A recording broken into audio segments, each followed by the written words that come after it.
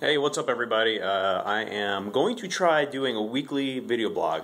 Now I know that I say this about once every 6 months. I go on a kick, I'm like, oh, my YouTube channel, I miss it, I miss doing things, and then I also get lazy, and it happens for about 2 weeks, and then I get over it, and I'm going to try to stay on a weekly schedule, short video blogs, and the cat wants to say something. What are you trying to say?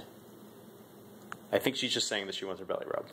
Which really, so we got this cat like about 6 months ago. We didn't really get it. It kind of landed on our back doorstep, almost literally, and we adopted it, even though I'm supposedly allergic to cats. This one I'm not allergic to.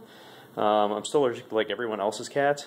But it's very uncat-like. It doesn't play with laser pointers. It doesn't play with toys. It thankfully doesn't really scratch much stuff or climb in too many places. But it's really needy. Much like our dogs, it needs serious, crazy amounts of attention. Like, all it wants to do is just cuddle with you and hang out with you all day. Most cats, as far as I know, they're pretty independent. They just kind of hang out and run around and, you know, get high on catnip and whatever. Not this cat.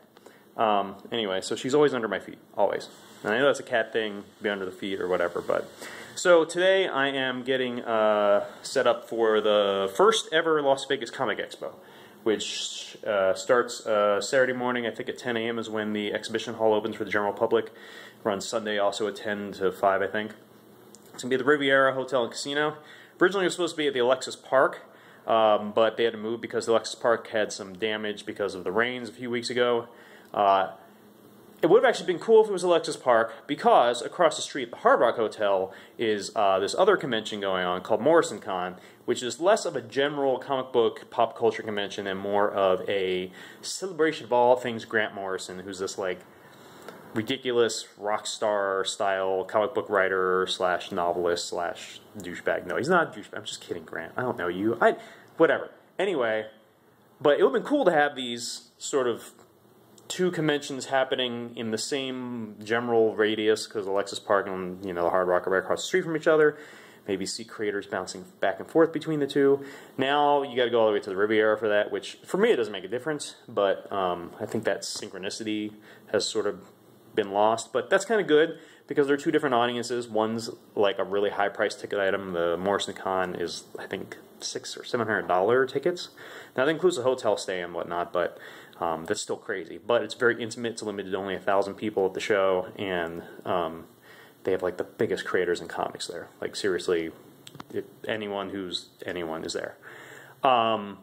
Whereas the Comic Expo, where I'll be in Artist Alley at table T87 all weekend, it's a lot more family friendly, very affordable, $25 per day or $40 for the whole weekend. Kids 7 and under are free. So, you know, you buy a ticket, come down with your kids, they get in free. There's going to be a ton of artists there, and writers, and actors, and Thomas Jane, the Punisher's going to be there, and whatever. Anyway, so I'm trying to get my table set up right now. You see there, and so I'm doing sort of like a